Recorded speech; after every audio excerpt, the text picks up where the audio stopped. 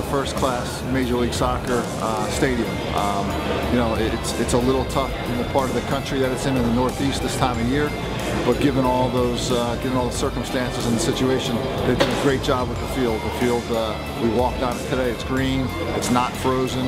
I think it'll be fine.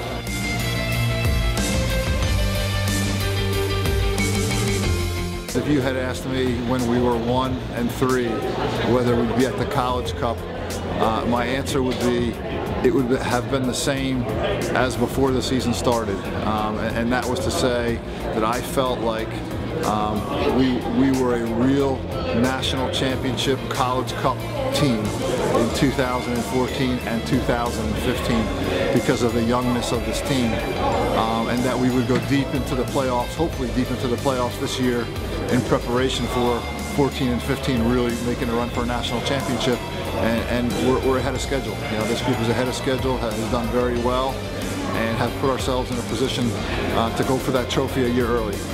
Yep, let's put our hands in here, let's go, come on. Hey, we've done great, man. You know, what is today, the 11th or 12th of December, something like that? I mean, just playing in December is great, and here you are at the middle of December, 4 months into our season. Okay, taking this thing as far as you can possibly go. Let's finish it. Okay, and let's keep that balance, like I said, of focus and that will to win. That doesn't go away. Keep that focus, and at the same time not be wound so tight. Right? Team on three. 1, 2, 3, team.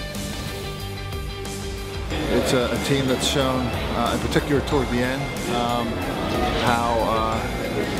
what a will to win, I guess, is the best way for me to describe it. I mean, not only have they turned into a good soccer team, we always knew they were a talented group and a young group, but also this will to win and mental toughness that I keep referring to in this group has been unbelievable.